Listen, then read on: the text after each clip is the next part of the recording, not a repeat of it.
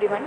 Here is our project, Prosthetic Arm for Amputation. So in our country, over 12 million people are physically disabled. In that, large proportion is suffering from amputation. Amputation is the removal of limb by accidents, trauma, medical illness or surgery. A transplant or prosthesis is the only option for recovering the loss.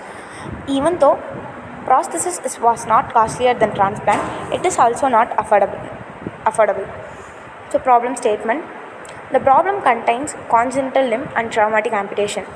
We can found a solution that we proposed our model and that contains an arm coated with PLA, a microcontroller and 6 servos and an EMG sensors. The process is done by receiving an electrical nerve impulses from an upper arm by an EMG sensor. This sensor updates the impulses to microcontroller. This microcontroller passes an information to the servos and these make the arms to automate properly. Here the specific features includes low-cost prosthetic arms for amputees, replication of human hand, and no skin problems can occur on usage of this arm.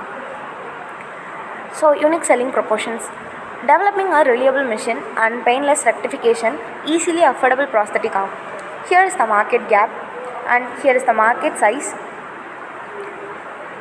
Design stages. In this we have 2 stages, and that one is fully made up of and hardware development, and number 2 is fully made up of software development. Here is the stage 1 and here is the stage 2. Thank you.